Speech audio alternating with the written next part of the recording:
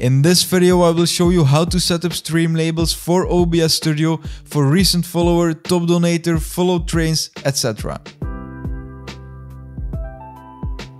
What's up everyone, Jelle here with the Video Nerd and welcome to the OBS Studio Master Course. Today we will be setting up a bunch of labels using the Stream Labels program, and let's just download it right now. So go to your browser and go to streamlabs.com. Then log in with your Twitch account. Then on the left you can click on all widgets, and right here we see Stream Labels. So let's just click on it, and here we can download it for Windows or for macOS. So let's just click on Windows to download the program, and I will get back to you when it's installed.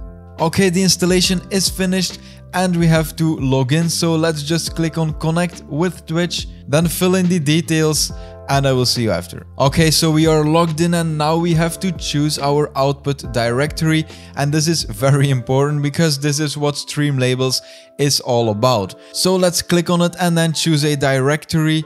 Now in this directory we will create a bunch of files, for example recent follower, top donator, etc., and each of those files represent a label. So it will be a folder with like 100 text files in it, so choose a good location for you. I usually save it in my C drive and then I make a new map and I call it Stream Labels. Okay, just click on select map, and then here we are on the home screen of the Stream Labels application. Now before setting anything up, I will show you the folder which we just created. So I will go to my C drive and then to the Stream Labels, which is right here, and you see this is a folder with a bunch of text files. Now if you just search for follow, then you see every label about followers, and right here we have most recent follower, and let's double click it. You could already see a preview, but right here you see it's just a text file with my most recent follower inside of it. Now every time that one of these labels is changing, this text file right here will be updated and the new recent follower will appear in the text file. Then OBS Studio is reading those text files, so it will also change on OBS Studio. I will show you an example of that, so go to the Stream Labels application and then click on the settings. Then we get another window, and right here on top you can choose the label which you want to set up. So let's go to the recent follower. Right here, most recent follower, let's click on it, and then right here we have the options. So for now the message template is just the name, and we could see that in the text file because this name between parentheses will output the name of the most recent follower. But let's say you want to add recent follow like this. Okay, so then you can save it and just leave these settings by waiting till the pop-up disappears and then clicking on the X right here.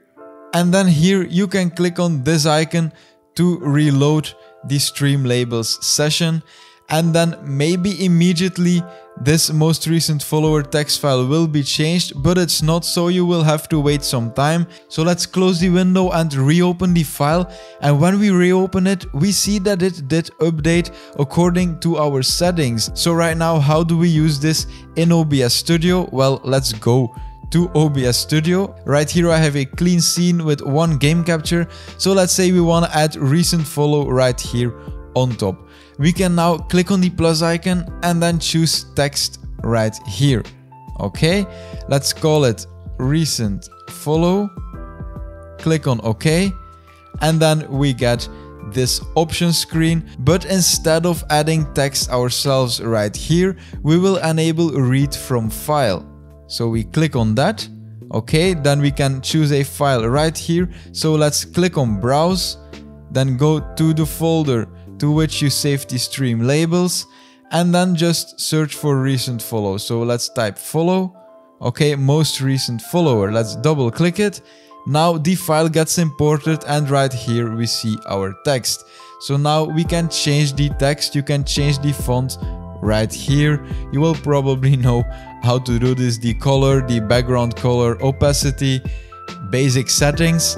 Let's click on OK, and then right here you see it is in our screen and our recent follower is added. And right now when I get a new follower, this will become recent follow and then the name of the next follower. And there are a lot of options with this. When you go to stream labels and to the settings, you can add a follow train, etc. When we go back to the files, let's type follow and then search for the follow train.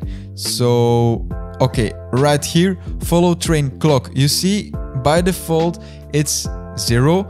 And when I would get a new follower, it would start a countdown and that would count to 0 again unless I got a new follower, and then it would automatically be reset. And the amount of time that this switches to once we get a follower can also be adjusted in the stream labels program. So right here, let's click on the drop down and then you have to search for trains and combos. So right here, follow train. Let's click on that. And here we have a bunch of settings and they are changing settings for a few of the text files all at once. So right here, show clock, always show 0 when inactive. You can hide the clock when inactive. But right here you see timer duration. So right now it's 300 seconds, which is 5 minutes.